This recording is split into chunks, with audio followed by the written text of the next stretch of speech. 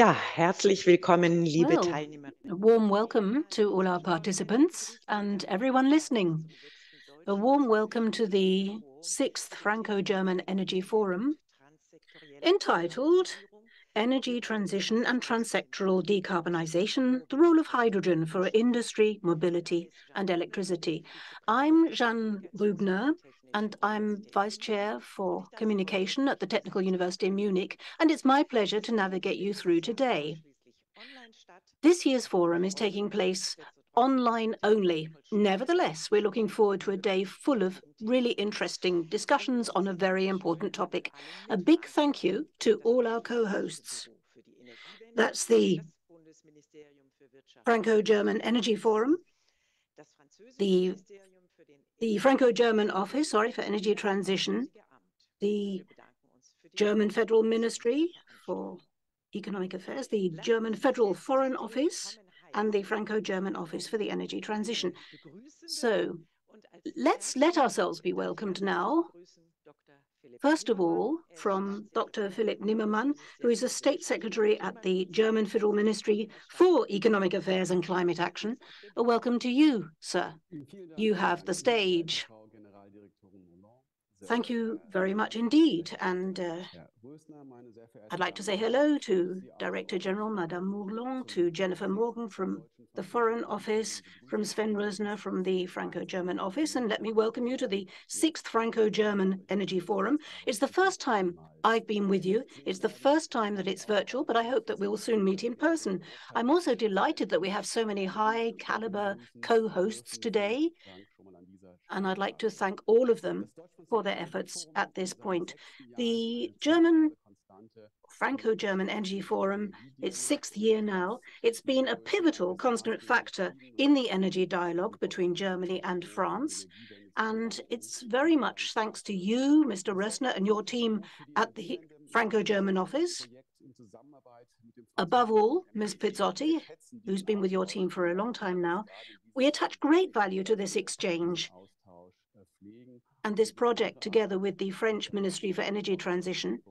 And we know that this is extremely important exchange, and we know about the work you're doing as a liaison point and a platform for exchange between German and French players on energy transition issues. So we're going to have a lot of interesting speakers today. It's part of a series of major Franco-German top-level talks this week.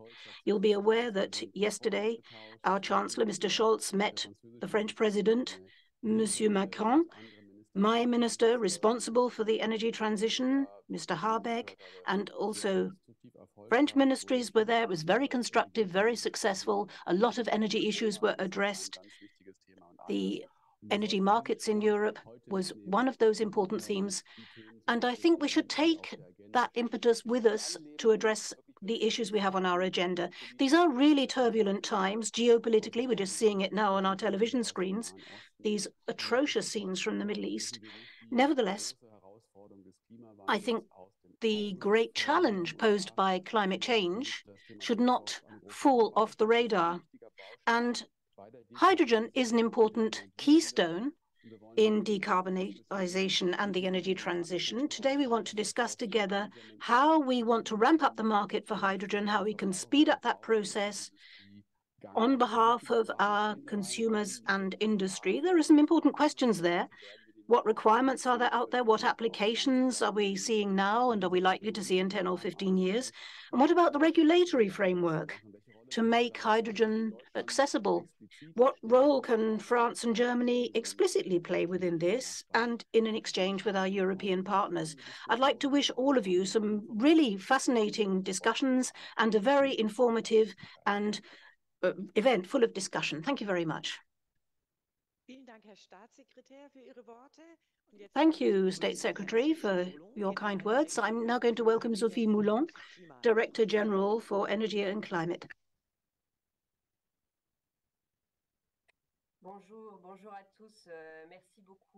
Good morning, and thank you very much to Philipp Nimmermann as well. I'm delighted to make your acquaintance on this occasion, and good morning to everybody. I'm delighted to be taking part in the 6th Franco-German Energy Forum.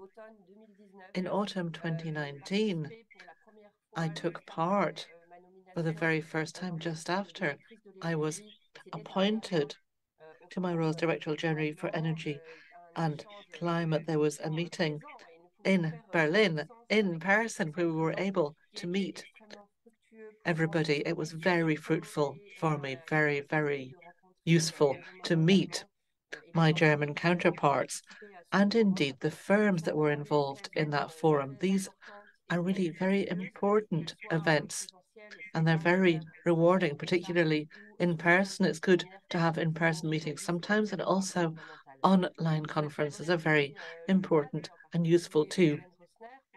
I'd like to thank the Franco-German Office for the Energy Transition, particularly Sven Rösner. The Franco-German Office for the Energy Transition is emblematic of our two countries' desire to forge close energies and cooperate in the field of energy despite our differences. As Philippe said,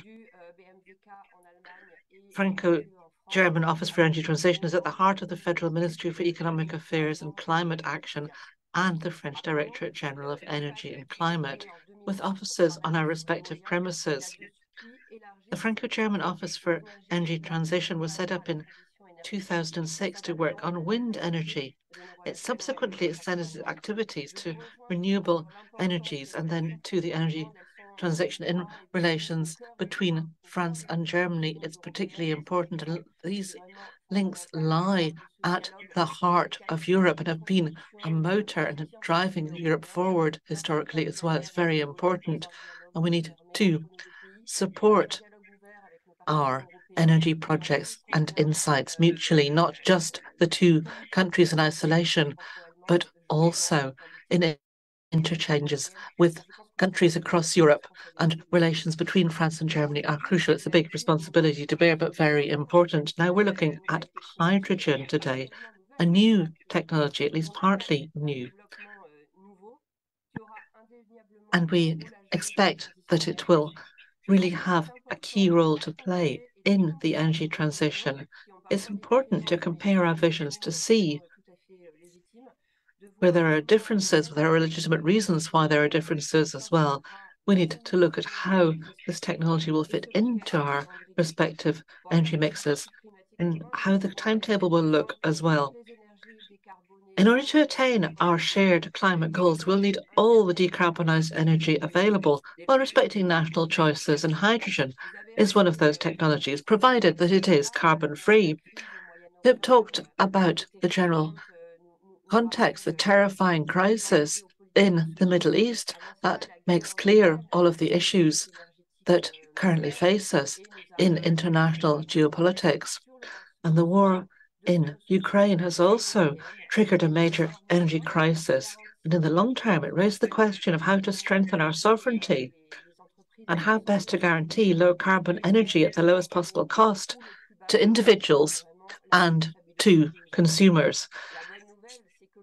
The good news is that Europe has managed to organize itself within this crisis and has demonstrated huge responsiveness and solidarity.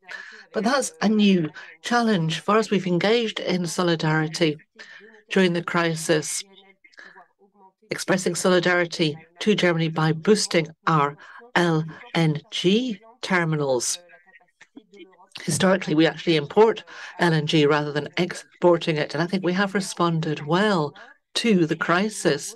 Now we need to look to the future.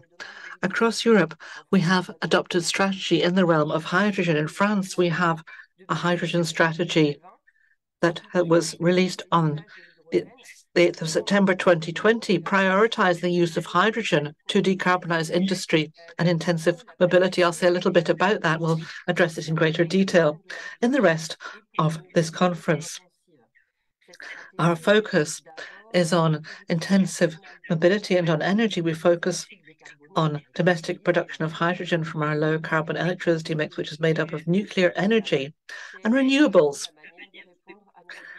That helps us to meet the objectives of combating greenhouse gas emissions and reducing our energy dependence. There are a host of uncertainties as to how the hydrogen market will develop. We think that talking with our European counterparts too that the use of low-carbon hydrogen will be of the essence. It allows us to make rapid use of all our low-carbon production capacity, and that is crucial at a time when the energy crisis calls for a rapid and massive adaptation of our economies. I don't want to go into all of the figures, but in France, our financial commitment is 9 billion euros between now and 2030 to help make Europe and France a leader in the entire hydrogen value chain. And that includes manufacturing electrolyzer components and equipping ourselves as best as possible to face the challenges of the future. Implementation of the hydrogen strategy has been a success.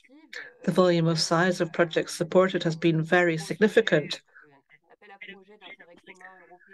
There's an IPCEI tender, and a project was conceived in conjunction with Germany in this context, focusing on both the supply side and demand side for hydrogen, including innovation and research.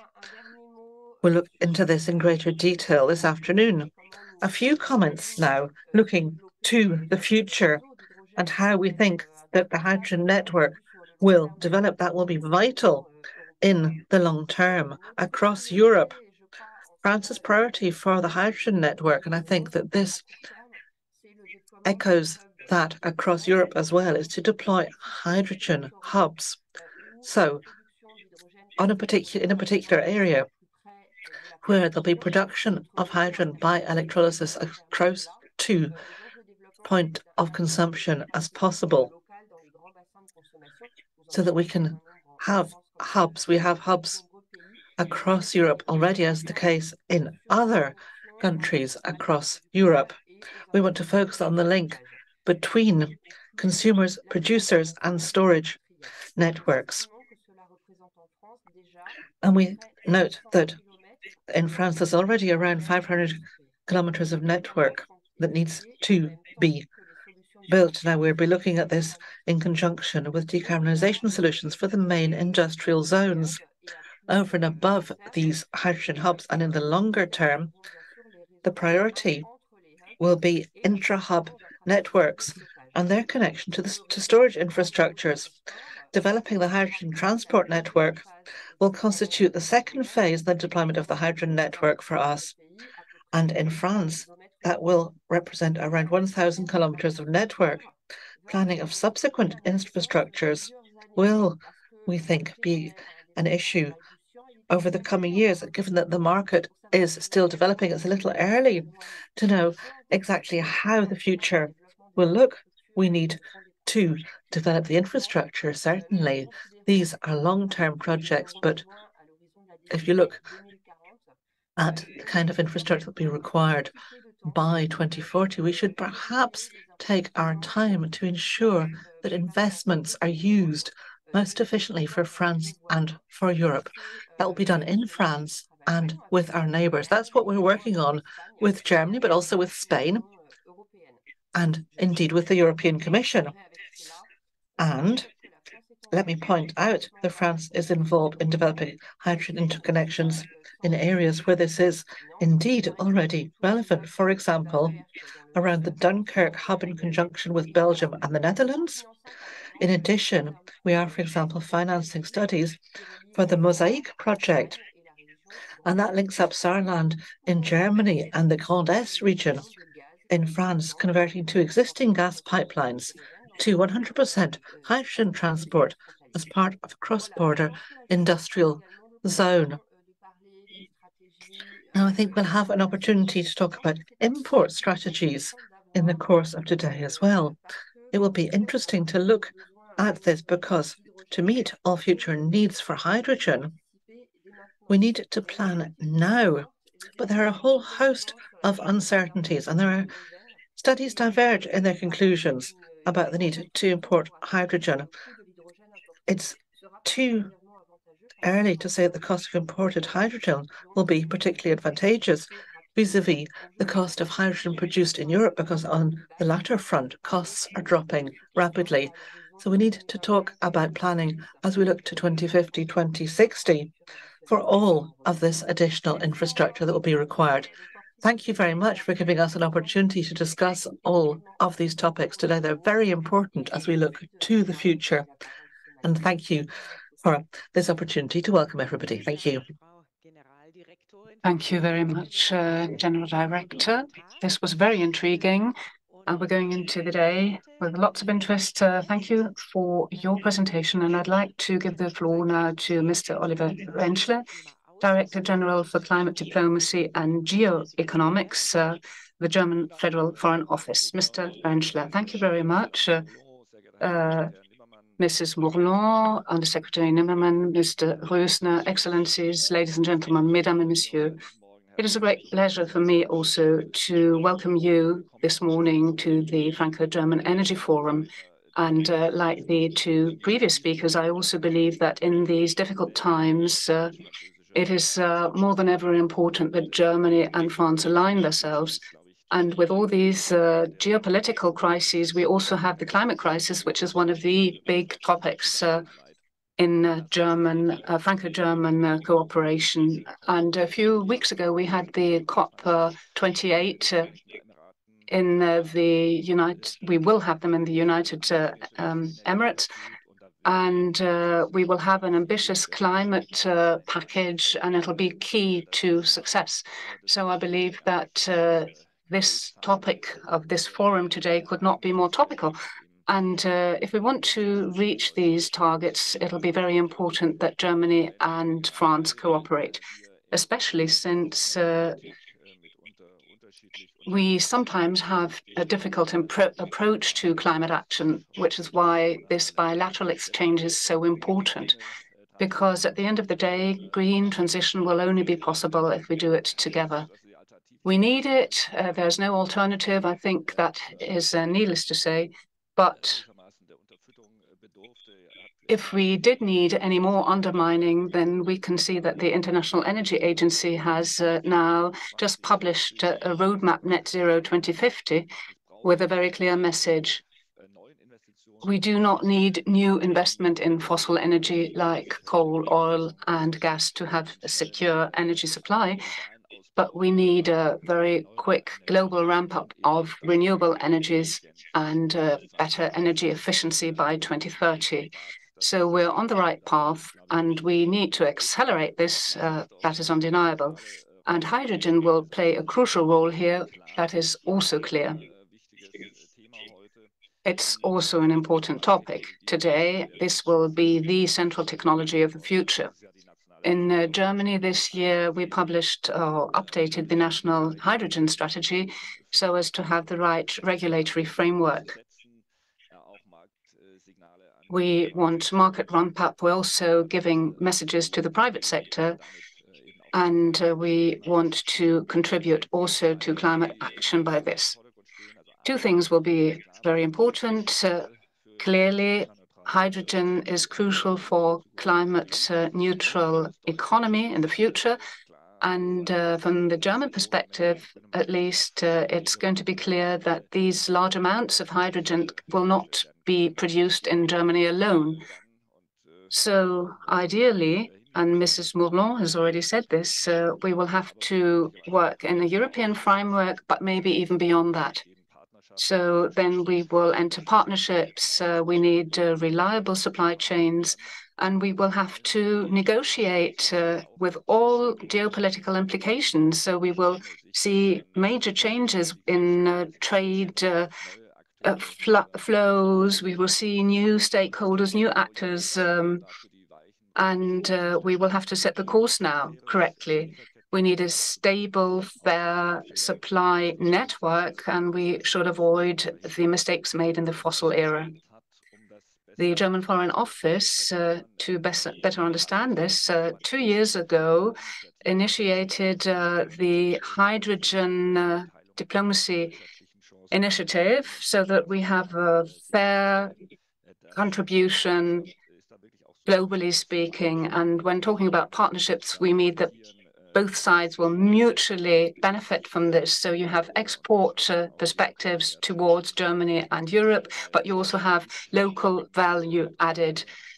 And I think that this market ramp up and these efforts is something Germany and France can do together.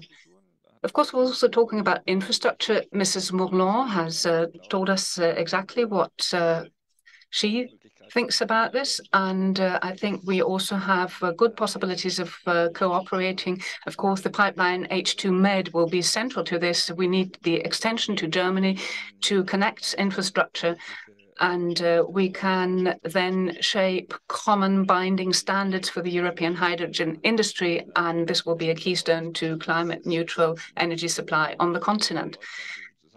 Like in other areas, Franco-German cooperation will be of crucial importance so that we have cross-border European hydrogen industry. Our energy and therefore also economic systems will have to be made viable this way. And it seems only sensible to have this discussion today. So I'm very happy to see so many people committed to this in Germany and in France. And it's very good. They should all contribute to the Franco-German tandem, making a contribution also globally towards the global energy transition. And I wish you all a very fruitful exchange and have a good discussions today. Thank you.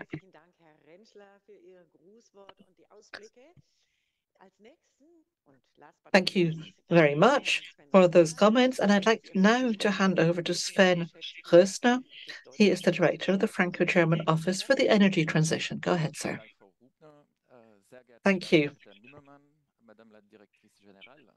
Mr. Nimmermann, Director General Mourlon, dear Sophie, Director General Rentschler, ladies and gentlemen, dear colleagues. Thank you and welcome on behalf of the Franco-German Office for Energy Transition. We're at this 6th Franco-German Energy Forum. We're delighted to welcome you here today in conjunction with the German Federal Ministry for Economic Affairs and Climate Action, the French Ministry for the Energy Transition, and the German Federal Foreign Office. We're pleased to be alongside them as co-organisers. So we'd like to welcome you. The French and German governments have met in Hamburg over the last 2 days to discuss questions that are fundamentally important in a trust-based climate. And that is a particularly important ambience because that is rooted in the close friendship between our two friends. Also in the realm of the energy transition, its importance for Europe. It's a key factor for the success of our societies. Cooperation between France and Germany, particularly in reform of the electricity market, as we heard yesterday at the press conference, has been identified as a crucial criterion in making our economies competitive. And we hope that we'll be able to discuss today on the basis of that spirit of cooperation. Today we're looking at hydrogen, a topic that we've taken on board since this summer. For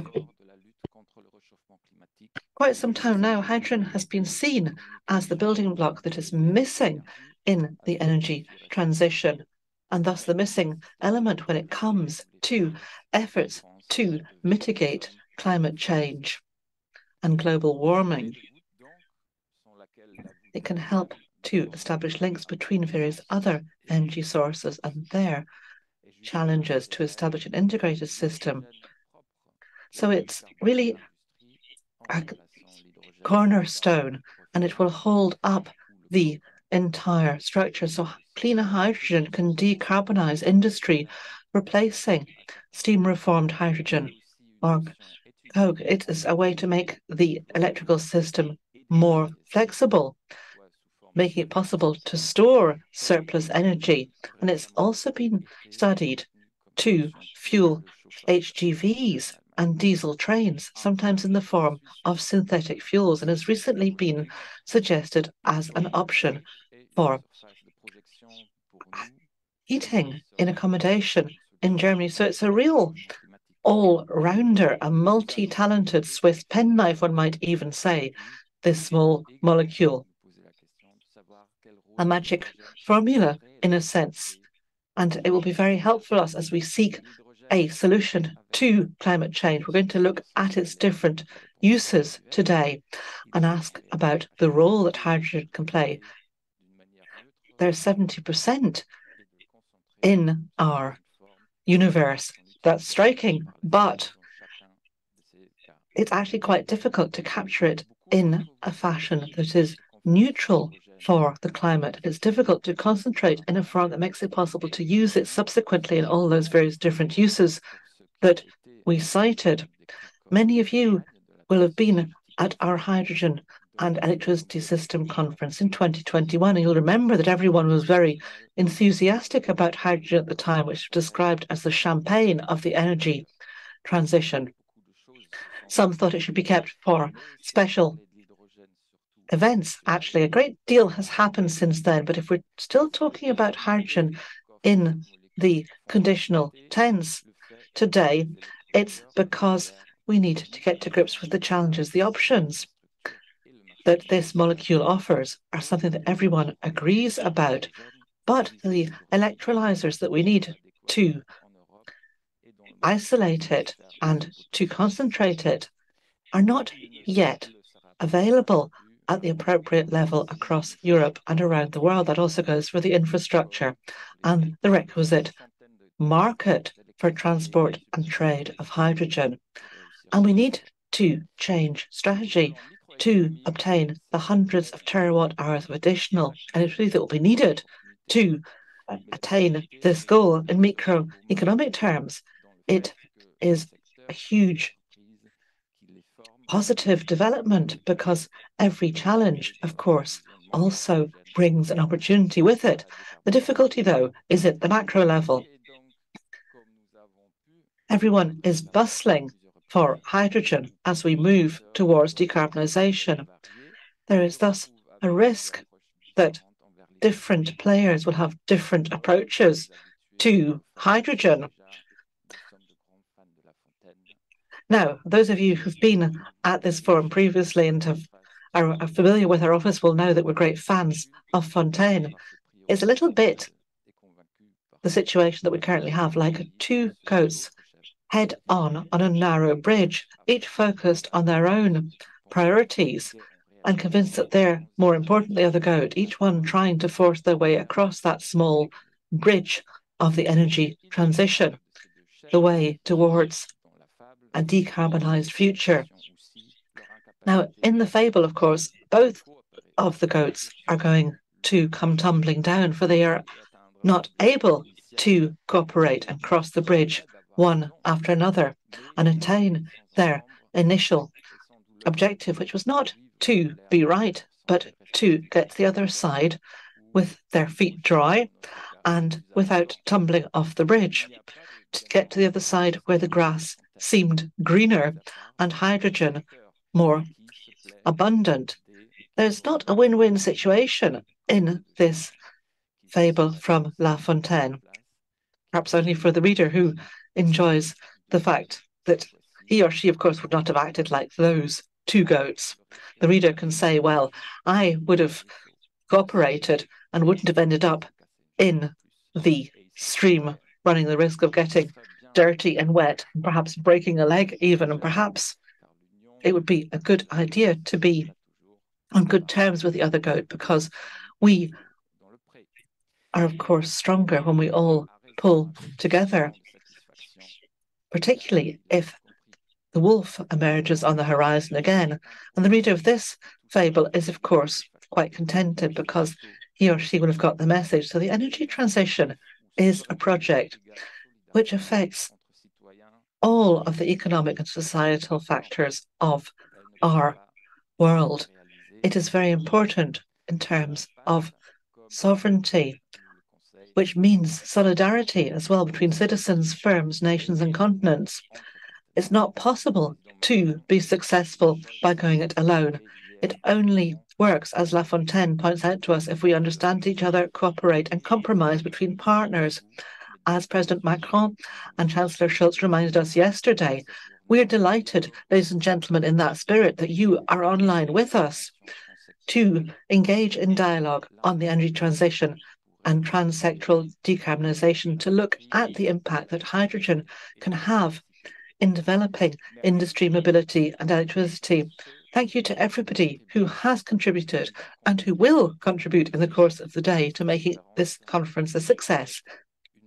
I hope you have an interesting and constructive day. Thank you for listening.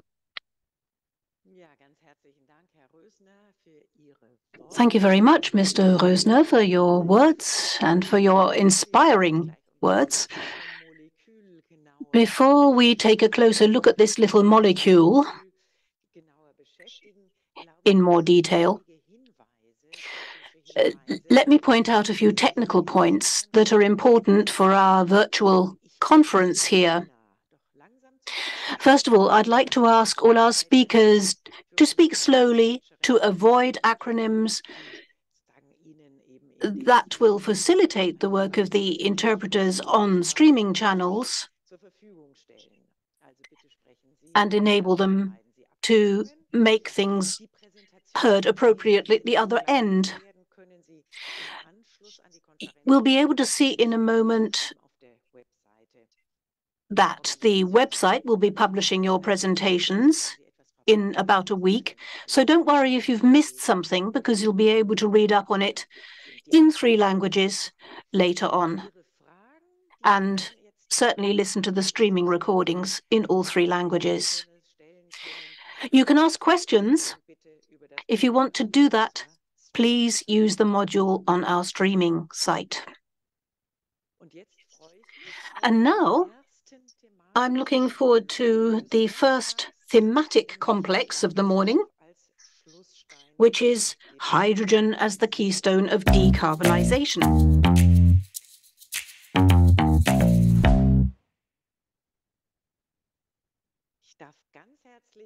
I'd like to most warmly welcome Dr. Timo Gühl, who's responsible for energy technology at the International Energy Agency. For those of you who are aware of the World Energy Outlook, of course, you'll know all about this. And he plays an important role in providing statistics, outlooks, and so forth. So we're delighted to have Dr. Gühl with us. You're going to be talking about the requirements, the needs, the costs, the potential, the limitations of hydrogen in decarbonising the European energy system. So you have the floor. Thank you, Ms. Rubner. And first of all, let me say good morning to all the participants. I am really pleased that I can be addressing you on behalf of the International Energy Agency. At the IEA, of course, we have addressed hydrogen in a number of publications. You've already mentioned the World Energy Outlook as a key energy technology. And there's another publication I've been co-responsible for, which is Energy Technology Perspectives, which addresses these issues of new technologies in detail. Every year, we also have a global hydrogen review. The last one came out at the end of September. So what I'm going to be discussing with you in the next few minutes is very up to date, actually, and is derived very much from that global hydrogen review. First of all, I wrote my PhD on hydrogen. It's more than 15 years ago now. But even then, hydrogen was regarded as an energy vector of the future, and one that would always remain important. Now, things have changed a lot. These days, hydrogen are now recognized as an important factor in achieving climate targets and in guaranteeing energy supply. Europe, at the moment, is at the front line if we're talking about developing a market for hydrogen. The 16 European countries and the European Union have already adopted a hydrogen strategy. France issued a plan back in 2018 with a strategy followed by a green hydrogen strategy in 2020. This year, Germany updated its hydrogen strategy of 2020, so there's a lot happening, including in this Franco-German space. Europe is playing a leading role in research into hydrogen technologies and is responsible for almost 30% of global patents between 2012 and 2021 in this field. And in terms of electrolyzers, Europe was last year second only to China, with 30% of global investments in the field. We can see on the next slide, I'd like to point out here that despite all these efforts in Europe, and indeed in the rest of the world, Europe's no exception here, the chemicals industry and refineries have tended to be in the focus, where fossil fuels are obviously used intensively, and that's not going to be sustainable. We're all aware of that. So 900 million tons of carbon emissions are associated with that. If we look at UK, Indonesia as well, this is clear that it's not a sustainable energy carrier. And that needs to change, which means that by 2050, according to our calculations, Europe will, in order to meet its own targets, have a huge demand, more than 50 million tons of hydrogen, based on electrolyzers, and will also require imports to achieve this.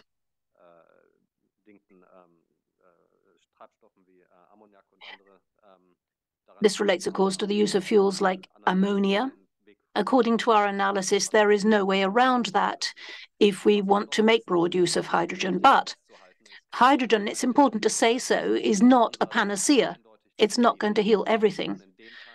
The idea is to reduce emissions in those parts of the energy system where other abatement measures are either expensive or difficult to achieve technically. Electrification is quite clearly the prime approach. According to our analysis, in 2050, hydrogen will account for only 7% of overall end energy consumption in Europe. That's total final energy demand in Europe, and it plays an important role in decarbonizing long-distance transport as well as heavy industry. So it already accounts for more than... Synthetic kerosene will play an important part in aviation. Ammonia, methanol, and hydrogen by 2050 together will account for about 60% of energy demand in European shipping. And that can be achieved, and it has to be if we're to achieve the climate targets. If we look at the next slide, you'll see that the interest in hydrogen is huge across the world. If we look at only the projects so far announced for producing hydrogen with electrolyzers, we can see that there's been a huge rise in recent years in the number of projects, and that the geography has been spreading.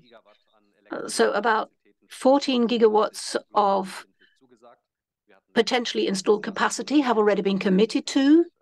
We have 7 megawatt installed so far. We're expecting another 2 gigawatt this year, but the expectation in terms of installed capacity on the basis of what has been committed so far is 14 gigawatts across the world by 2050.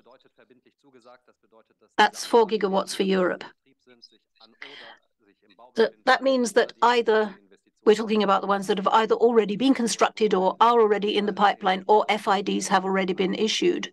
And you can see from the map here that a lot of this is concentrated in China and Europe.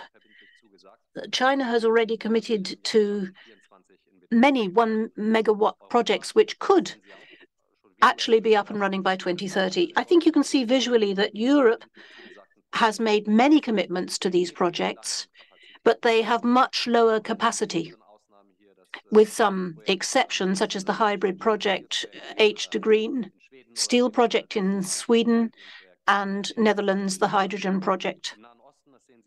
In the Middle East, you can see that too. There's a much lower number of commitments to projects, but it's important to point out here that the Neon Green project in Saudi Arabia is the world's biggest project with 2 gigawatts of electrolyzer capacity.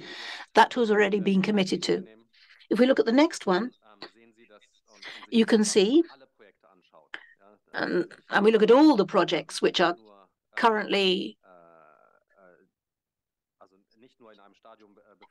not only already commissioned or currently being built or have been subject to an investment decision, but everything that is in the conceptual phase at the moment as well. You can see that many more countries are already involved. And we have a much greater diversity of background. So Europe still accounts for about a third of this pipeline. But there are projects being developed in many other regions of the world too that have positive resources for renewables, like Australia and Latin America, accounting for about a fifth of these announcements, followed by Africa accounting for about 10%. So altogether, the project pipeline accounts for more than 500 megawatt in the coming years. But as I said, many of them are only in the conceptual or planning phase at the moment. If we look at the next chart, you can see that hydrogen output based on electrolyzers is not the only way forward for producing low-emission hydrogen. Fossil fuels with CCUS, with carbon capture, utilization and storage could play an important role in ramping up low-emission production of hydrogen. If we look at the CCUS projects currently underway, we see that hydrogen is a major application. For CCUS, hydrogen production is an attractive option. More than a quarter of the CCUS capacity currently being planned or implemented is somehow related to the production of hydrogen or ammonia. Overall, the annual production of low-emission hydrogen can be achieved using one or the other of these methods, that is either electrolysis or fossil fuels with CCUS. This could achieve 38 megatons, 35 by 2030. Altogether, at the moment, we're producing 490 million tons of low emission. These are huge project sizes. This isn't just our outlook. These are projects that have actually been announced across the world. If we look at the geographical distribution, we can see some considerable differences. Electrolysis, as I mentioned before, is favored by many countries, followed by fossil with CCUS. But nevertheless, we're still talking primarily about North America and Europe, with North America responsible for about half of the projects announced, and Europe about 40% of them. If we look at project status, we can see that the projects announced, and these are ones where at least a final investment decision has been made, only account for 4% of projects. So we're still a long way removed from achieving those potential 38 million tons of low-emission hydrogen. Only about 4% of these projects have already achieved that final investment decision stage. And if we look at how great the impetus is at the moment for hydrogen, that doesn't sound very impressive, but it's not really very surprising. We have to expect this kind of thing in a sector which is at a very early stage of development and has to develop complex supply chains and is confronted with turbulent supply situation, a lack of regulation, and in many cases, a complete lack of infrastructure. And those hurdles are matched also by rising costs and the hesitant implementation of political decisions, let's say. If we look at the next chart, I would nevertheless like to stress that the progress being made with electrolysis is an important indication that we have the development of an emerging sustainable economy here. And we've been observing this at the IEA for a number of years. We're talking about the production of solar modules, e-vehicles, batteries, and so forth, but also the production of electrolyzers. An important indicator here is the production capacity for making these electrolyzers. According to our figures, the global manufacturing capacity for electrolyzers by the end of this year could already be almost 20 gigawatt. That's more than twice as much compared with the end of 2021. Half of that capacity, as you can see here, is based in China and Europe. In China, and Europe accounts for about a fifth. If we look at the announced projects, as you can see on the left, we look at the manufacturers involved and the manufacturing capacity we can expect to see from those, we'll see that by 2030, if all these projects are indeed implemented, we might be achieving almost 160 gigawatt of manufacturing capacity per year, which is 90% of the capacity we need, according to our analysis, to achieve global net zero by 2050. China remains the greatest source of manufacturing, but if we look at the announced projects, we can see that its role will not be as great, less than 25%, because there are a lot of other countries too, Europe, the United States, India, also planning to step up their manufacturing capacity. So Europe will maintain a 20% contribution here, although the absolute manufacturing capacity in Europe will multiply sevenfold by 2030.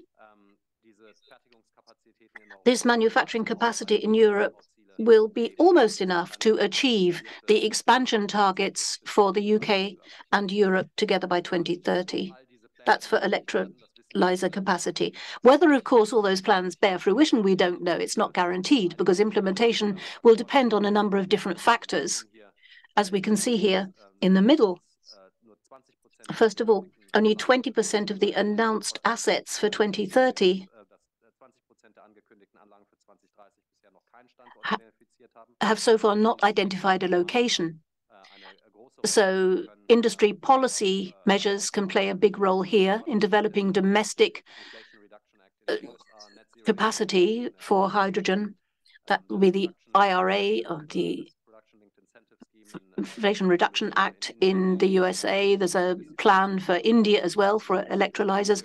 All of these things, the implementation of all these measures and announcements will influence the actual capacity ramp up and will influence where exactly these assets are built. But we can see that 90% of the announced manufacturing capacity has at least achieved financial investment decision stage or are already being constructed. Whether at the end of the day, by 2030, they are actually available to manufacture, we will have to wait and see. If we move on to the next chart, you'll see that the production of low-emission hydrogen is obviously under the strain of inflation and other cost impacts. Inflation has exacerbated the situation. Over the last 2 years, inflation has contributed to increasing the prices for energy and other inputs, and that has affected the economic feasibility of many of the projects that we've been looking at. An analysis in the middle of last year showed that many of these project developers had to reassess their costs, and many had actually corrected them upwards by 50%. There are a number of factors that play a part here. For one reason, the cost for electrolysis has considerably increased because of the cost of materials in recent years. So the cost for the electrolyzers increased about 9% last year, year on year. Secondly, those cost increases relate to the costs for renewable energy sources, just as photovoltaics. And if we take those costs together, the production costs for renewable energy costs could increase by about 20% compared with 2021. The biggest cost increase, of course, comes from the increase of capital costs. And renewable hydrogen costs require a lot of capital. They are cost intensive, and even a 0.3% increase in those costs can have a sensitive impact on the costs of those projects. If we compare the production costs with those of other renewables, we we can see that this is having an impact, for example, because of restricted public budgets.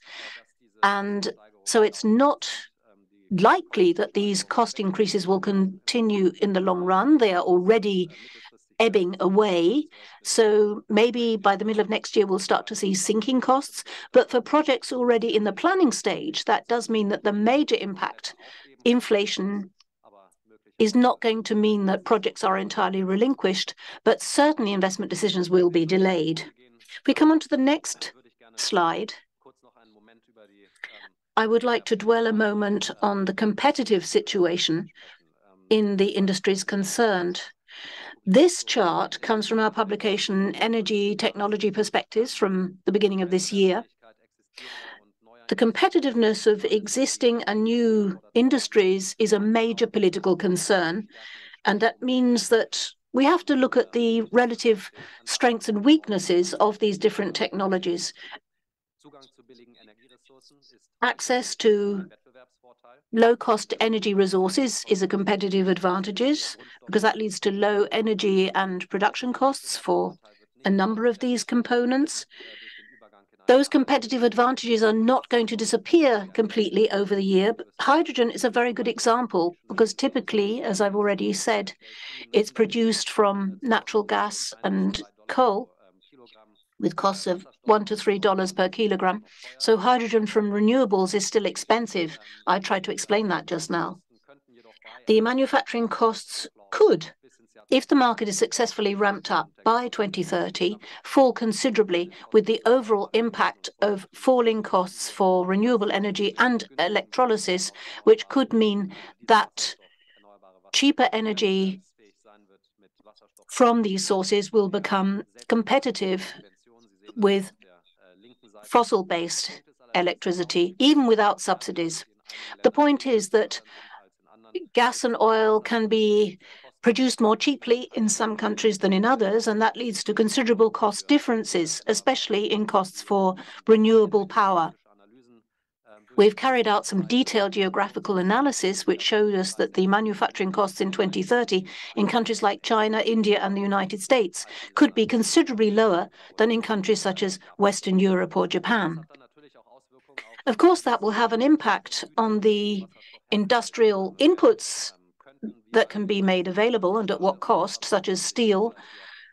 Europe at the moment is playing a pioneering role in developments with steel production with much lower emissions using hydrogen in the medium term. Europe and other regions with higher costs for the manufacture of hydrogen will need to maintain their innovative competitive production, and they can only do that if these factors kick in the long term. But we shouldn't forget that other countries in the market may start to compete for these low or no emission commodities. So that market advantage for Europe will not always remain. Costs will remain a sensitive factor, and these are fiercely fought over international markets. Costs will remain an essential factor. If we come on to the last slide, just to wind up perhaps a few words on trade with hydrogen. As I said at the beginning, imports may play an important part as an option for Europe, especially bearing in mind the current situation. International trade with hydrogen is at a very early stage still. Ammonia and methanol are traded as commodities for this industry, but the trade in hydrogen itself is not currently restricted to very few pilot projects. Global efforts are being stepped up. Germany introduced its H2Global campaign last year, looking at hydrogen derivatives, and our analysis show that export-oriented hydrogen projects have been announced, which up to 2030 could lead to a trading volume of 16 million tons of hydrogen if all of them are implemented. So more than 40% of global production of 38 million tons if we take all those low-emission project announcements together. And that clearly demonstrates we feel that the potential export is going to be an essential factor in developing hydrogen projects worldwide. If you look at the distribution here, you can see that about half of these projects are planned in Australia because it has excellent basis for renewables and is close to the Asian market. On the import side, we see that about a third, that is most of the announced projects, are based in Europe. And about half of those import projects haven't yet identified a target country, which means that we are talking about a very early phase of this development. Most of these export projects make a priority of transporting hydrogen in the form of ammonia, as we can see on the right-hand side. In some cases, we're talking about a direct use of ammonia to avoid energy loss through reconversion. For example, the use of ammonia in the fertilizer industry, use of ammonia in new requirements, but also this is important for aviation. If we look at the current development stage of these planned projects, more than 3/4 of them are still at a very early stage, and only a quarter of them have achieved feasibility study stage. So far, only about a third of those projects have identified a potential off-taker. Very few of them, less than a third, have identified a potential, have got to the investment decision stage.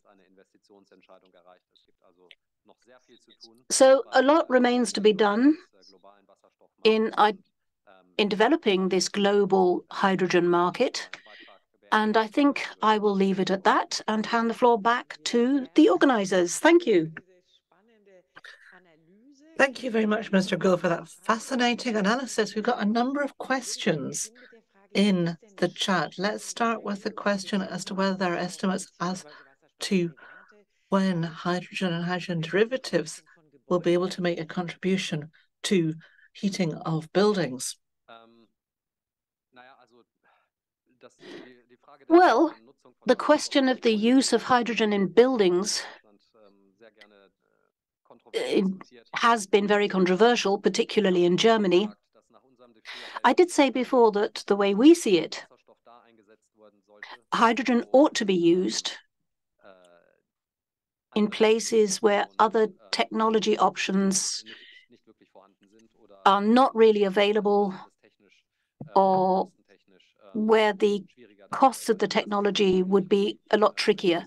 And buildings are not really the candidate here. There are several options available. Heat pumps are important.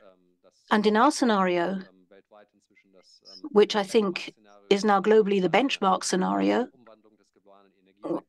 for transition until 2050, for net zero emissions by 2050, the very low contribution from hydrogen that we had this year in buildings, I think we've reduced it from less than 2% in our first edition 2 years ago on the roadmap of the overall energy consumption of the building sector. We will have reduced to zero by then, because we can't expect any advances in terms of the technology, and quite the reverse. The steps towards using heat pumps in very many countries is moving ahead quickly. So from that point of view, there are estimates of what could be done and what role could be played, but in our scenarios, it doesn't really play an important role. Okay, well, then there's another question from the chat, which I think follows up there, or a comment or criticism. Hydrogen, says the participant, is a kind of fig leaf in the moment. For example, in aviation, in heating, we need to assume probably that if we look at all the sectors that will not have enough hydrogen available for their purposes, how do we make the prioritization work out in social terms? How can we organize and plan this prioritization? Now, that's a good question.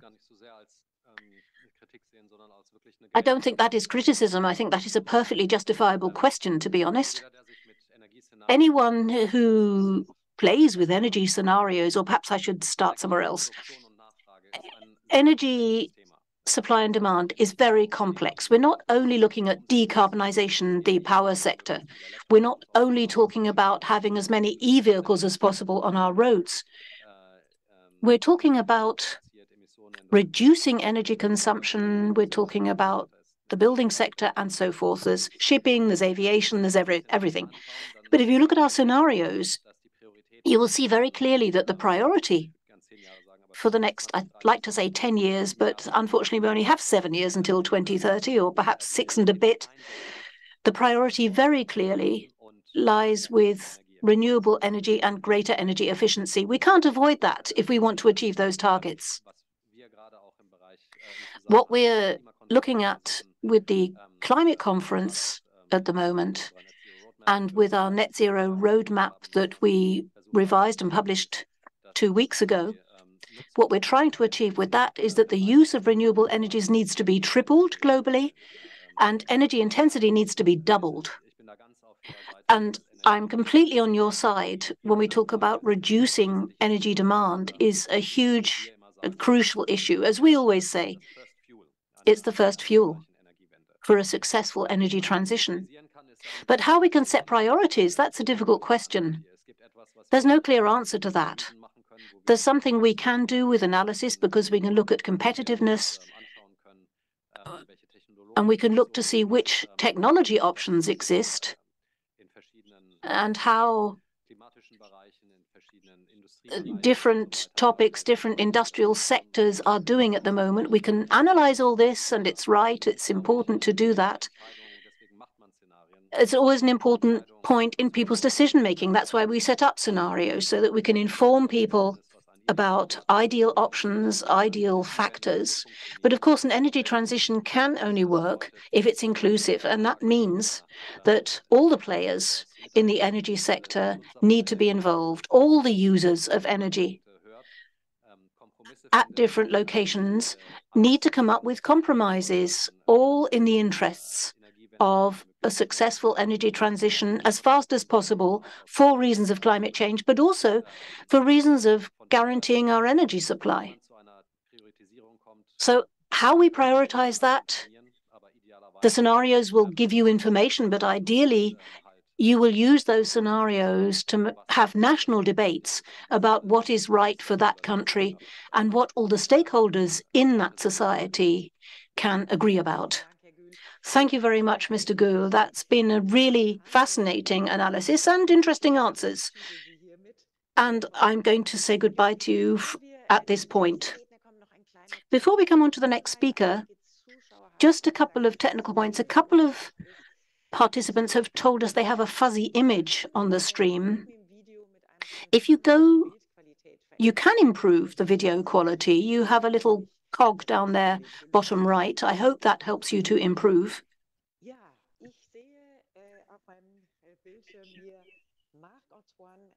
Now, I see the next speaker, Marc-Antoine Matzega, Director of the Centre for Energy and Climate of the French Institute of International Relations, IFRI. He's going to talk about hydrogen from a geopolitical perspective, resources, transportation, and security of supply.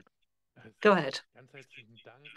Thank you very much. I'm delighted to be with you this morning, and thank you very much to Sven Rösner as well, and to his staff. Now, I'm going to be speaking French today. Timur spoke German, and so I think it's okay if I speak my own language and say something in French. And perhaps I could say something from a slightly more French perspective. France and Germany have got a great deal in common, but when it comes to energy and hydrogen in particular, but they do have slightly different visions on some things, and we need to try to bring those points of view together. So I shall try to ensure that we can jointly develop an awareness of what is at stake and try to bring together the strategies of our two countries. So you were asking me about the geopolitics of hydrogen. A lot of imagination has been unleashed on this new geopolitics of hydrogen that will replace the oil economy. We're certainly far from large-scale trade of hydrogen or hydrogen derivatives globally. But to start off, I think it's very important to realize what we envisaged perhaps 4 years ago, let's say, as to our strategies and decarbonisation pathways in Europe have changed somewhat. Certainly against 4 years ago or 2 years ago, we needed to update that and adjust it. Our strategic and geopolitical environment has changed. There have been enormous upheavals. Let me give you some examples. Today, Europe is an island of stability amidst war zones, areas racked by instability. To the east, one thinks, of course, of Ukraine, but also in the south of Europe, think of Gaza, certainly, but there's also Libya, Syria, etc. It's a very problematic context. It's the worst geopolitical backdrop that we have ever had, I would say. Now, we all have to engage in this energy transition in this very negative context. And we can't just step on the accelerator. It's not just a question of stepping on the gas pedal, so to speak. We need to really think about the kind of adjustments it will bring about.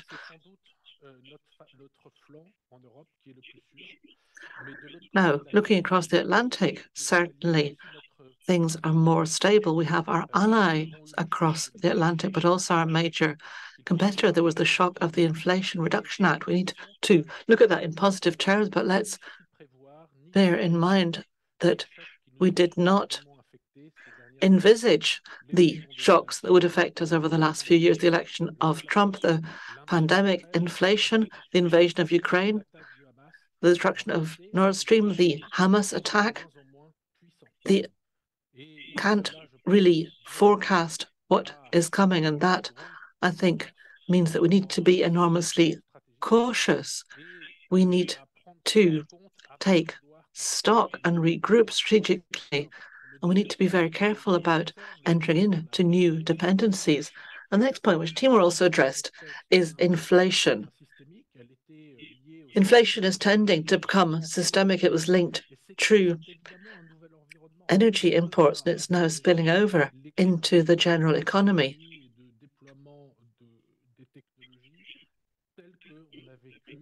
We certainly can't imagine the kind of situation that we saw in the past for offshore wind farms and such like. We'll need to bear that in mind. The profit and inflation curve will look different. And there's also the question of imported hydrocarbons. Now, the prices are very high, and we're likely to see gas prices dropping a little over years to come. But we're going to have the transition with a high price per barrel for oil. A few years ago, we thought that imported hydrocarbons would not cost so much. That entirely changes the situation. It's tens of billions of euros flowing abroad and therefore lacking for investment in our economies. We need to move rapidly away from hydrocarbons, wean ourselves off them, because we really have a problem with hydrocarbons. There's the question of ramp up for renewables, for the wind farm sector. For example, we lack sites to establish renewables. For example, there's permit problems everywhere. We're trying to speed ahead, but we're not really managing to make headway. So we've had dependence on the gas front, certainly. To Gazprom, we paid 25 to 30 billion euros per annum previously, but with the gas that we purchased from Gazprom, we produced finished products and added perhaps 10 to 20 times value, and Russia was not a competitor in most of the goods that we produced, with a few exceptions. Nowadays, though, things have changed. We're buying enormous amounts of gas from the US, and they're a direct competitor on almost all of the goods that we produce. We're likely to boost our dependency in the Middle East, and of course, countries in the Middle East are increasingly competitors on all of those products as well. There's one thing that I think is absolutely vital to bear in mind as well. You see it if you look at metals as well. Most countries that hold resources don't want to simply provide resources. They want to move up the value chain and create employment in their countries and capture a great deal more value added. We'll see it with hydrogen as well. There are countries that could be exporter countries, but they will very rapidly realize, as is already the case, in fact, that they would be better advised to do all they can to attract industry to their country and consume hydrogen as the derivatives on the spot. There's one thing that I think that we need to bear in mind. The EU plus the UK are the major losers in these crises. These crises are going to persist in the long term. Our discussion as to our foreign policy strategy for hydrogen, our external trade policy for hydrogen has to take that on board. Now, before we start talking about large-scale strategies for ambitious imports of hydrogen, we need to get to grips with underlying challenges. There's the question of the electricity network in Europe. We're not managing to boost deployment of renewables, nor are we managing to boost our networks. We need more interconnections on all levels. We have an electricity grid where there is much less capacity that can be guided. We have lots more intermittent energy, and it doesn't respond to demand. Electrification is moving ahead too slowly. There's enormous scope to move to greater use of electricity in industry as well. I think that should be our priority number one. Our states, however, are in a poor situation in budgetary terms. The kind of financing that one could envisage before these crises is not really viable any longer, given interest rates and the cost of sovereign debt. We are the only ones in Europe who are aiming for green hydrogen as our top priority. The rest of the world doesn't care about the color of the hydrogen. They just want to be efficient. In other words, they're only interested in the carbon content of this hydrogen. They don't worry whether they're using nuclear energy or renewables to produce the electricity used to generate the hydrogen. There's a real gap there, which I find very worrying. That's all the more worrying because we need to come up with global rules and regulations for certifying hydrogen. Initiatives are underway. If we want to lead the way on this front, we do need to really focus on the entire rainbow of colours and focus on the result and not on exactly how that result is obtained. In addition, we'll need to give thought to new dependencies that might arise in the hydrogen industry. That's the case for renewables. It's the case for electric batteries for cars. I haven't seen many people addressing this when it comes to hydrogen, certainly within our individual countries or across Europe. The Americans are well aware of this issue, though, as well.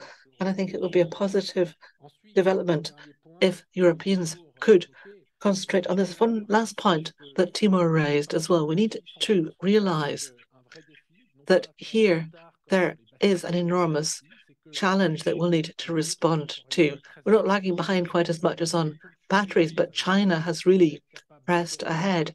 The point is that we need to be able to use very high capacity electrolyzers. It's a learning process.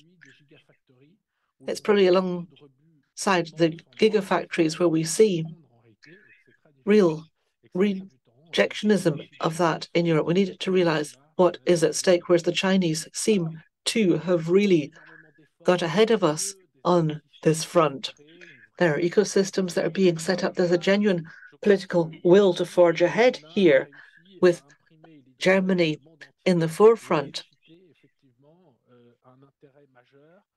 There is indeed a greater interest in hydrogen internationally. That certainly is the case. We need to have strong leadership, and we do see European industrial leadership here. That's positive and needs to be reinforced, but there are enormous challenges ahead of us. If you look to the outlying areas of Europe and the surrounding areas, which are unstable or subject to major insecurity, we'll need to concentrate on what we can do when it comes to hydrogen imports, either through gas pipeline or hydrogen pipeline. There is real potential to the south of the Mediterranean and a little further as well, Mauritania, for example. We need to think of ways to have pipeline transportation of hydrogen to Europe. But the question is, what time frame are we looking at? If you look at the rest of the world, Australia was mentioned previously. We certainly won't be looking initially at hydrogen. It'll be derived products such as methanol, ammonia, synthetic fuels. That makes perfect sense. But I would like to put a damper on this enthusiasm.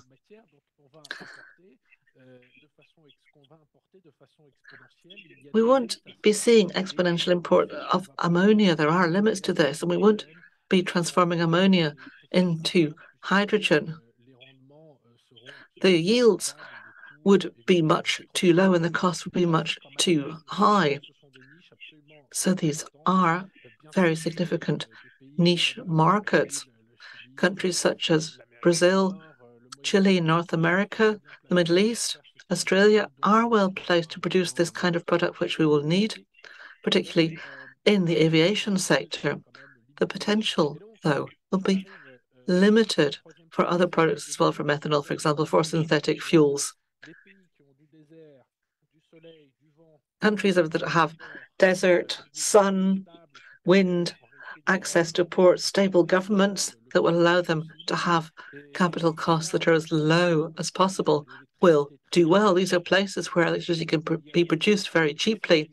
And there needs to be water there as well. And those countries will really be the winners in the geopolitical world shaped by hydrogen in the next 15 or so years. But we need to bear in mind that, having said that, there's the question of water, certification of water. If you take water that comes from a desalination plant, which uses electricity generated using fossil fuels, there will be a hitch as well. Furthermore, as I said earlier, these countries will be developing value-added chains on the spot. You can see that clearly in the Middle East. You can see it, for example, and specifically in Saudi Arabia and also in other countries. We will need clearly to ensure that there are skilled workers who are able to work with these products, which are highly unstable, they're dangerous, they're explosive. There's a huge deal to be done on the training front. That will be a challenge in both Europe and elsewhere. That will be a huge challenge in developing these value-added chains. I also want to draw your attention to another challenge for Europe.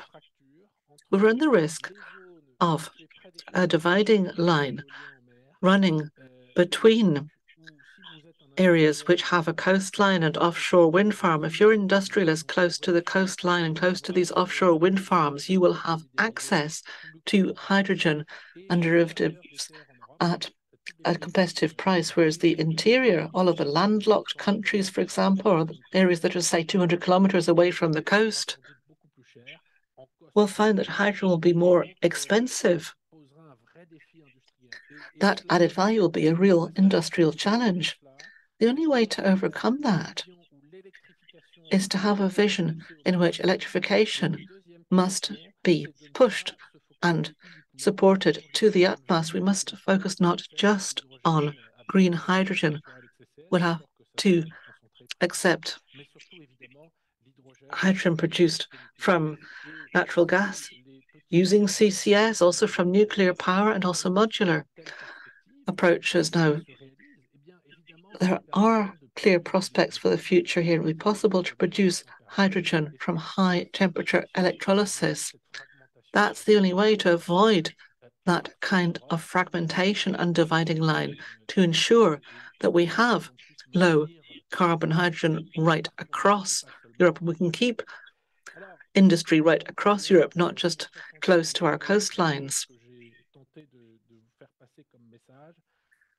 Just by way of conclusion, to try to get some take-homes for you. First of all, decarbonisation of electricity is vital. We'll need to have networks, we'll need to have electrification of industry, we'll need to make our networks more robust. Our debates on hydrogen have tended to forget all of the progress that can be made in electrification of industry. That must be the #1 priority. It's a question of economic security, essentially. And that's where we can make the most headway in Europe. We need decarbonisation of current uses of hydrogen. We talk about new applications. We've talked about heating. We've talked about mobility. To be quite frank, in my view, that's really immaterial at present. There are dreadful emissions linked to consumption and production of hydrogen from fossil fuel sources. So let's focus on that. That's already a huge challenge. Total Energy, Repsol and others have done a great deal to try to move in that direction. And there certainly are offtakes there. There is demand. There is a business case. A few words as to the German import strategy, which we made public at the end of the year, I believe. Certainly, there's a whole host of countries around the world that one could work with. Let us, however, focus on giving public money to projects in countries where there is a real decarbonisation strategy underway, where there's no use competition, and where there are genuine partners for Europe. Now, unfortunately, when you look closely at all of the countries that could come into play, in the light of these parameters, there are a few that are left over. Let's look at the area immediately around Europe, and of course, it's unstable. If it's unstable, then the rest of Europe is not stable. Hence, we need to focus on Europe's periphery, to the east, to the south. That will be a challenge for the next 30 years. And we need to ensure that these countries are linked to Europe geopolitically, economically, in societal terms and political terms. We need to have a hydrogen policy that's focused as much as possible on projects, first of all, in Europe. We have to learn to do this as much as we can within Europe. And let's bear in mind that there is this enormous competition that is starting to take shape. The best way to get to grips with that is to make electrification our priority and to concentrate on using hydrogen for very specific utilizations. I absolutely agree with what Timur has said. Steel, certainly petrochemicals, potentially also support to the electricity system here and there, but on a smaller scale, because it's all going to end up being very expensive. One last comment, if I may.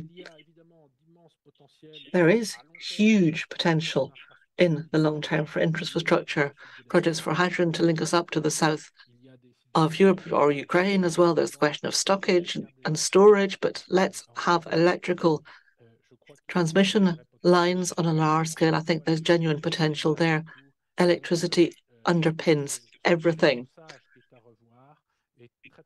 It's that aspect that needs to be borne in mind. That is vital if we wish to be efficient when it comes to ramp up of these hydrogen ecosystems.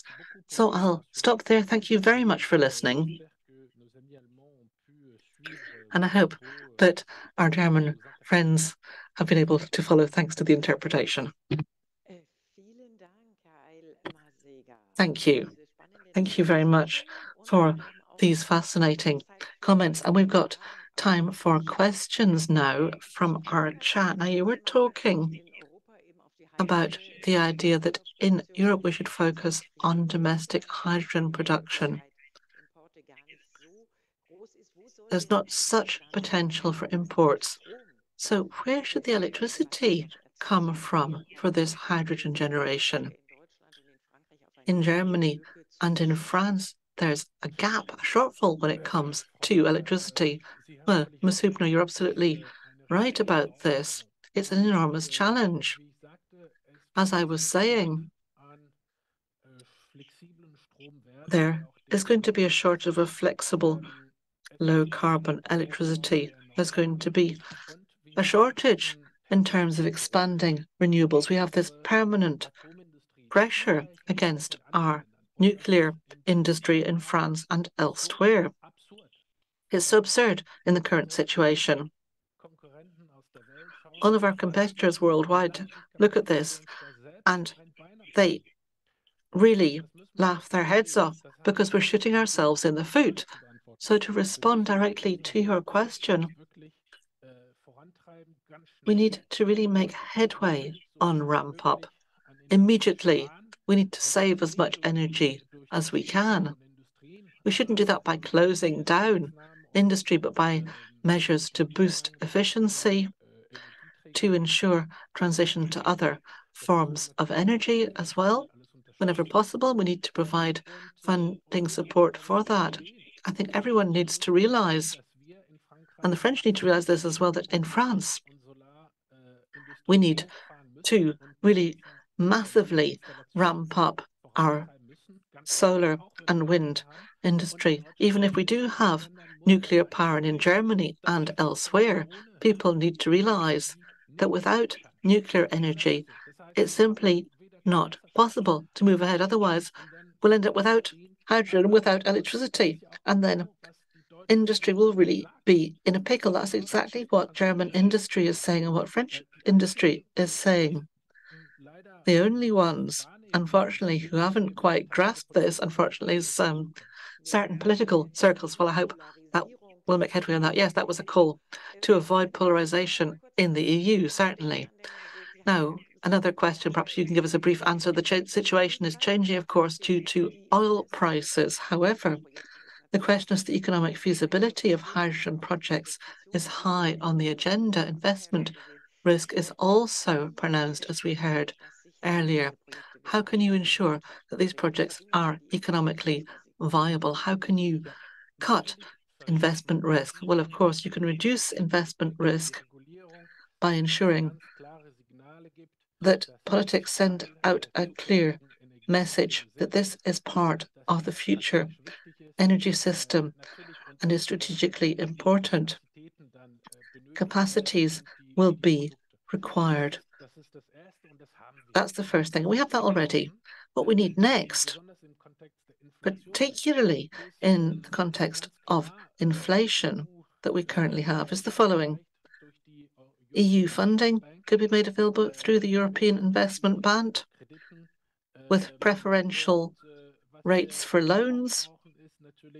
In addition, we need a shorter time frame for planning when electrolyzers are constructed.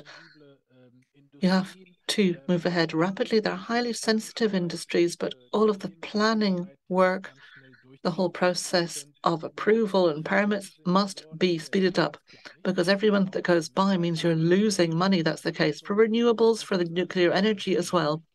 It all needs to go through the regulatory process rapidly. The question is how will we be able to obtain cheap electricity?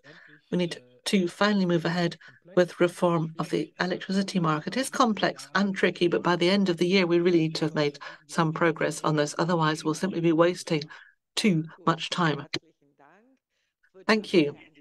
Thank you very much. Thank you for calling to the world of politics as well, Mr. Elmar Seeger. And we have one further presentation this morning. That will be before we have our coffee break.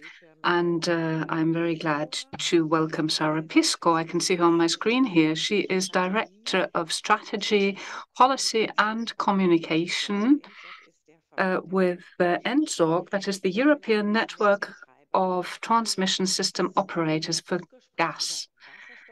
Mrs. Pisco will be talking about hydrogen networks towards a European hydrogen infrastructure, ? Welcome, Mrs. Pisco. Good morning. I hope you can hear me well. And it is my real pleasure to join the forum for the first time on behalf of ENSOG, European Network of Transmission System Operators for Gas. This abbreviation is probably the first one that I would need to depict for you today. And I hope that the interpreters will follow me. Thank you very much. My role today here is to represent the knowledge accumulated since the implementation of the third energy package dated in the EU from 2009. ENSOG was created back then in order to facilitate the cooperation of the European gas TSOs, transmission system operators, who are responsible for safe and secure delivery of the natural gas. And my role with the organization, since I joined ENSOG 7 years ago, was to develop the pathway for our transition from the natural gas transportation towards transportation of hydrogen, biomethane, and also to prepare ourselves for the CCUS that might come. My presentation today contains 4 information that I think would be relevant for status update on what is happening within the EU. Thank you very much, Timur and Marc-Antoine, for the morning presentations that gave us really global picture. I think my presentation would be level deeper down in details when it comes to the EU perspective. And since ENSOG is tasked to develop this transition and to serve this transition towards hydrogen economy with quite some regulatory tasks that are put on us, I will be giving you first the status update, and next I will move to some of the pleas and some of the principles that we would like to still take with us further as the good lessons learned from the practitioner's point of view, from the implementation point of view, that we believe still could serve well this transition and that could help Europe to achieve the efficient hydrogen grids in the future. So if I can ask on my next slide, I am here because the gas grids do allow for efficient transport of major volumes of energy. It is undisputable that we will definitely need to augment the electricity grids, triple, quadruple, maybe even the capacities that we have on electricity side right now. And it is evident that this, our colleagues in our sister organization here in Brussels and SOE, Transmission System Operators for Electricity, are hardworking to expand and to prepare on their side. However, we believe that volume-wise, the energy that today gas grids can transport can be also efficiently used in the future for hydrogen. Now, this process is, of course, different than the one that we experienced from gas. We are in the status of really starting the energy and starting the grids planning for the demand that we do not necessarily know exactly right now, and we need to be in a demand-driven situation. However, we believe that Europe is lucky to have the grids already that could be efficiently repurposed and put forward in the service of this transition. So the pipelines do support then the decarbonization of industry. We were discussing this morning shipping and aviation that would need to have the energy available to them as those sectors that would be hard to abate differently. So the molecules would be needed to be delivered. And we believe that also the future energy system will require quite a lot of interdependencies between the two grids, electric grids and molecule grids. It is because the electric system right now will require a very smart siting and sizing of electrolysis in the system.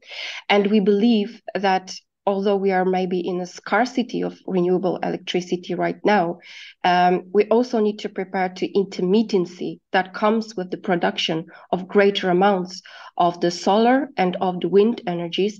And at some points, we will, and in some places in the system, we'll also experience the curtailment of energy that wouldn't be otherwise be able to use if the grids on electricity side are not able to acquire those produced amounts. So we believe that interdependency between the gas and hydrogen infrastructure and the way they could support the electricity system are there to capture the potential synergies that also hydrogen storage could play in the future. With speaking about repurposing of gas infrastructure towards hydrogen, I can only encourage to look into the benefits that this process may bring for the transition for Europe. We quantified as the European TSOs the high societal benefits that reusing of the existing grids can bring in terms of cost economies. It is 1/3 of a cost of the investment comparing when we repurpose an existing pipeline or where we are thinking about building some new connections. So that is a high, let's say, release on the economic cost of the transition, we believe. Also, what the repurposing is offering is the speedier transition. It is the fact that transmission, the line projects usually require quite lengthy permitting processes nowadays, and the right of way that the European TSOs for gas hold right now that could be reused for the hydrogen speeds the processes much more efficiently than building all those grids from the scratch. So that is also a big advantage of the repurposing agenda that we are preparing for in NSOC. And last but not least, we heard today that the connection between the clusters of hydrogen, where they would start maybe locally, would need to be thought through and designed from the beginning. It is because those clusters will struggle with the compliance with additionality rules if they do not have this supply from several sources. They will also benefit much better if they would be cross-connected and have access to the wider system for their security of supply. And that is a lesson learned from the interconnected gas market that we as TSOs can bring, that those interconnections really enhance the security of supply of molecules. On my next slide, I'm showing you the map of the hydrogen infrastructure that we as NSOC produced together with all the transmission, storage, LNG terminals to be repurposed, and also the distribution operators in Europe. This map is available publicly and is updated every 6 months in order to understand where the location of the closest infrastructure project is available for the market participants. It also illustrates how much grids could be repurposed. It is simply color-coded for the user. I invite you to play with this map. In order to understand how many grids could be repurposed, where we would need to think about the new connections. What I say about this map is that it depicts 300 infra projects. We also teamed up with the rest of the value chain to also understand here and visualize the production centers and consumption centers in Europe in more depth. Each dot on this map is the one that you can zoom in, zoom out. You can learn about the project, and you have project promoters' contact details there. This overview is created to understand for us the progress on the project side and the projects that the project consortia are making in order to get to the stage of their final investment decisions. What is a little bit maybe alarming is that right now we only have 2% of FIDs, decisions necessary for the infrastructure projects to progress. That is why, as ENSOC, we took on ourselves the role to monitor the progress of those projects, and we definitely concentrate on our regulatory task.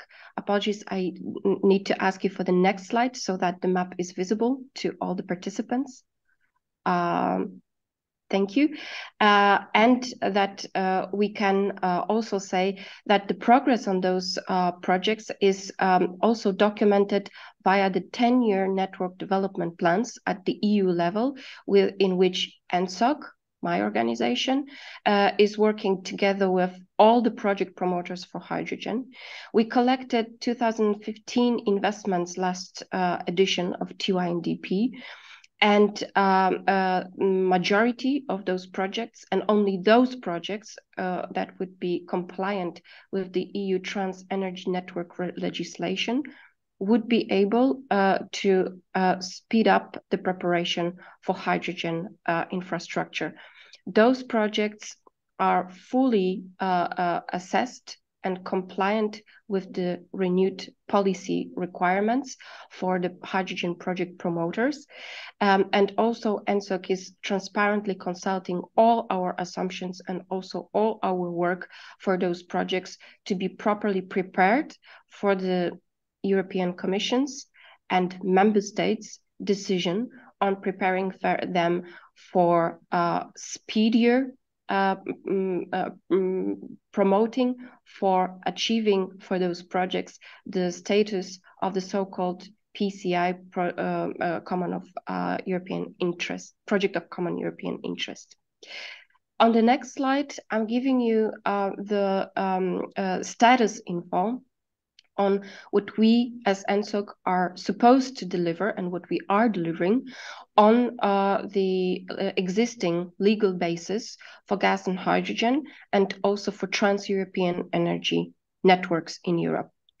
So as I mentioned, we are tasked to collect the project and to prepare them for the assessment by the European Commission and the member states within the framework of TYNDP, 10-year network development plan.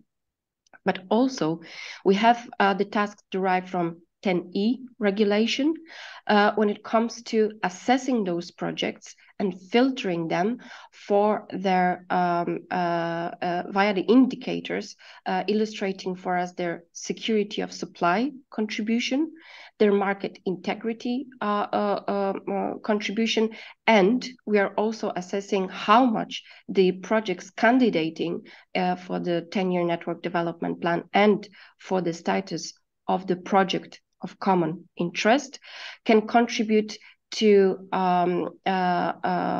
eliminating the missing investment gap, the missing capacity gap. We therefore are tasked to prepare the CBA cost-benefit analysis, and ENSOC has lately prepared the first ever hydrogen CBA methodology for assessing the projects transparently with the same type of indicators for the member states to be able to take the comprehensive decision on our awarding the PCI status to those projects that will fulfill the CBA, positive CBA test. And we capture via this methodology the interdependencies and synergies linked to the repurposing of hydrogen, of gas infrastructure to hydrogen. This methodology depicts the interdependencies between electricity needs, gas projects security of supply to be maintained at all time, while repurposing to hydrogen projects. I invite you also to contact NSOC in case of any questions on those. On my next slide, I'm moving to the overview of the work that my team has done under the umbrella of the European Clean Hydrogen Alliance. The alliance, as you may well know, this is grouping right now over 1,000 companies from Europe.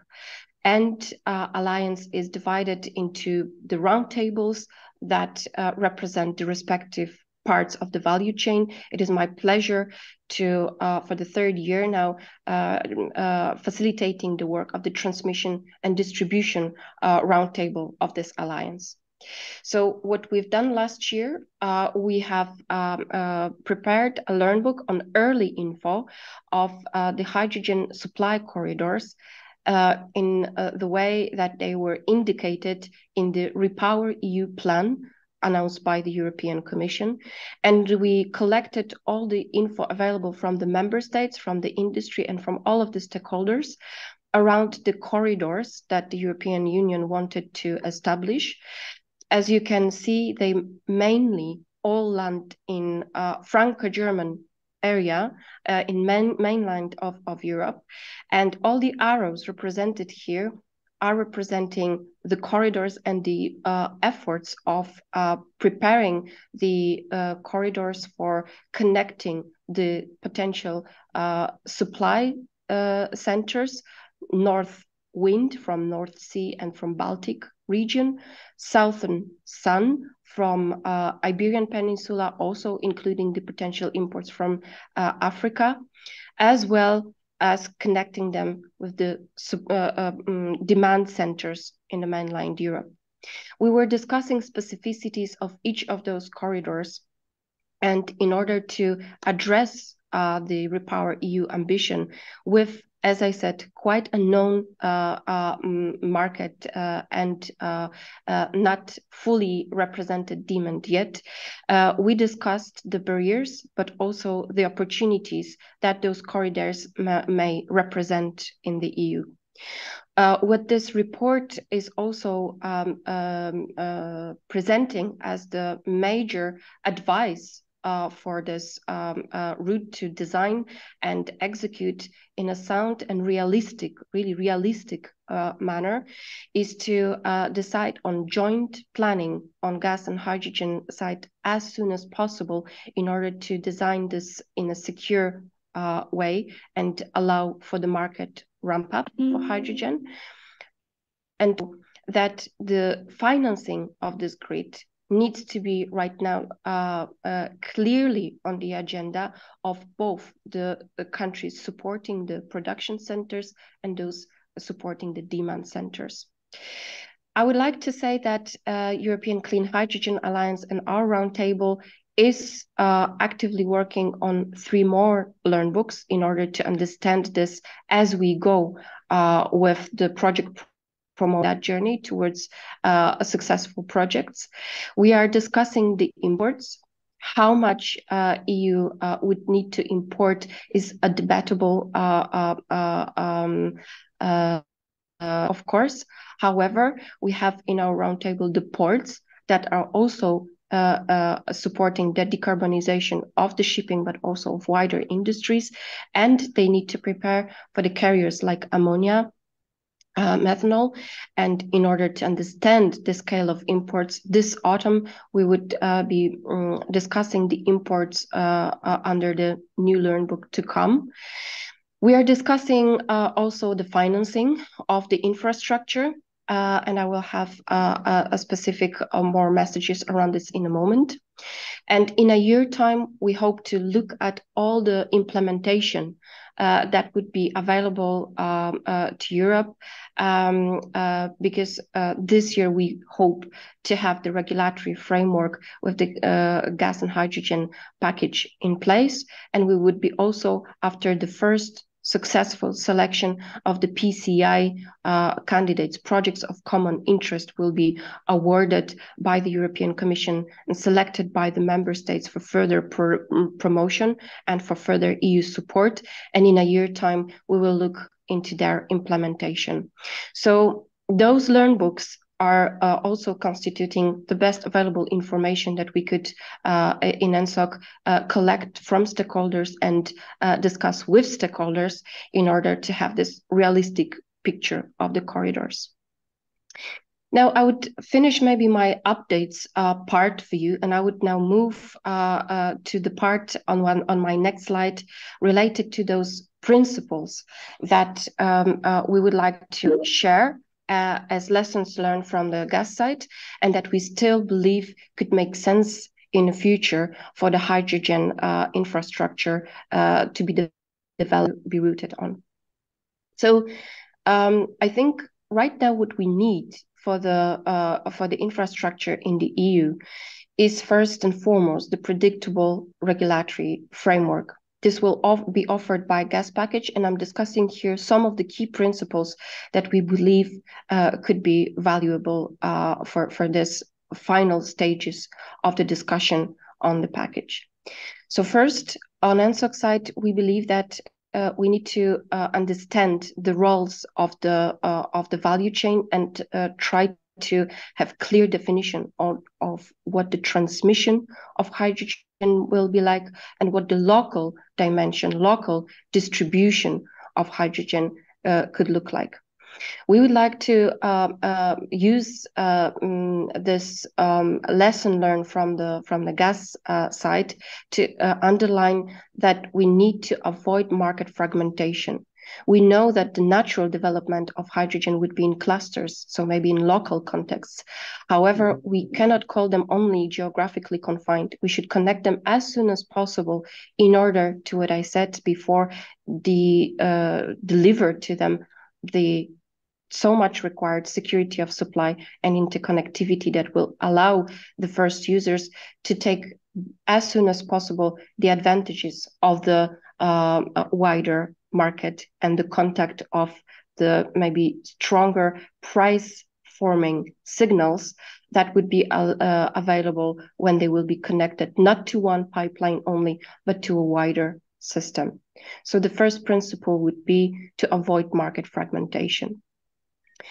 What we are also discussing with our members is that they do form the consortia of projects. It is of crucial importance right now to use this de-risking of projects technique that the consortium is a little value chain experience, so that you have the project promoter for production teaming up with the infrastructure and with the off-taker. However, what we also see as the relevant lesson to bring here to government's attention is that the infra access should, as soon as possible, as soon as those first projects will kick in, be also based on non-discriminatory third-party access rule. This is the key principle that is creating the level playing field for the hydrogen users, and that is the rule that for the fully regulated business, as the natural monopolies are, and as the hydrogen networks most likely will be, is worthwhile, is the principle that is worthwhile underlying here, and remembering about designing the frameworks and equipping the national regulatory authorities to monitor this access to the third-party access-based infrastructure as soon as possible. Sorry, Sarah, also, I have to what I'm discussing here in more depth in a moment is the joint planning for gas and hydrogen. Sorry, I mentioned the abbreviation of TYNDP, 10-year Network Development Plan at the EU level. I would like to also integrate this thinking with the national development plans.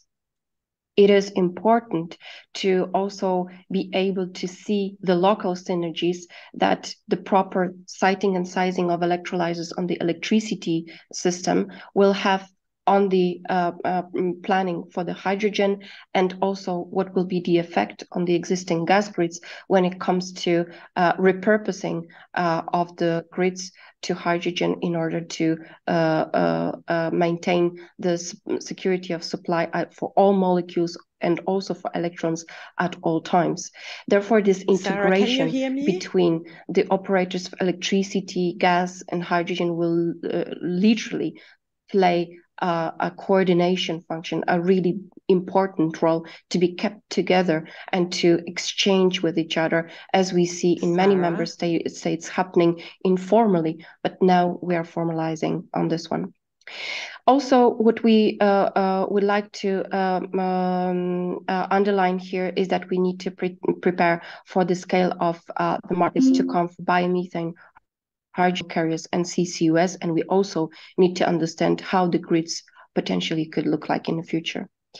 And on my last slide, I'm discussing the points that are, if I can ask you for the next one, I'm discussing the de-risking of the investments. As we believe in NSOC, it is the moment for really having the proper discussion around the tarification of the grids. We believe that the mechanisms that are being discussed in the EU, like the potentially mandatory zero auction premium at the interconnection points, is potentially nice looking instrument, but it is in fact rather removing the cost transparency that is so much required by the first movers in the cross-border context. It is relevant to have the clear tariffs set out in the borders of the member states, so that they can definitely explain to their users how the costs of the grids are supported by a given member state and how they work within a context of cross-border connection. I think what is also important principle is that any cost mutualization require a lot of monitoring by the NRAs, by the national regulatory authorities. So in order to support NRAs in this decision making, when the market scale is not exactly entirely clear for the NRAs to be able to approve the investments, it is important to understand a clear process for the cost mutualization between hydrogen users now and in the future. The last point that I would like to make, and it is really my last one, is mindful of the time, I would like to stress, and I will never stress it enough, is the need for coordination between different players and different parts of decision making for those grids to happen. The design of the auctions supporting the production side in the EU puts the obligation of taking care of the physical delivery of commodity on the off-taker. That means that we, as the TSOs, are teaming up with the off-takers of the molecule. And it is of crucial importance to understand how the grids are connected to the industrial policy, because industry will be our major first off-taker. So there is never enough of coordination that could happen there between the energy, the climate, and the growth perspectives in the EU. This is all supported by the work that NSOC is doing in order to understand also the financial aspects of this coordination, where, as I said before, coordinating with stakeholders the preparation of the financial learn book that would also illustrate what is the financing for infrastructure available at the EU level, at the national level, from the public and private lenders, and we hope that that work will support the project promoters in order to understand their the financial options and also be compliant with state aid rules in place in the EU. With these words, I would like to thank you very much for the attention and for the time spent with NSOC, with my very detailed deep dive into the EU legislative and financing framework, and I'll be happy to take your questions. Thank you. Thank you to Sarah Pisco, and please stay with us after the coffee break at 11:30, we will continue on the fascinating issue, hydrogen as key to the EU's climate-neutral industrial future. And we're going to hear a keynote from the DG Energy at the European Commission and a rather interesting panel discussion. Back at 11:30, thank you.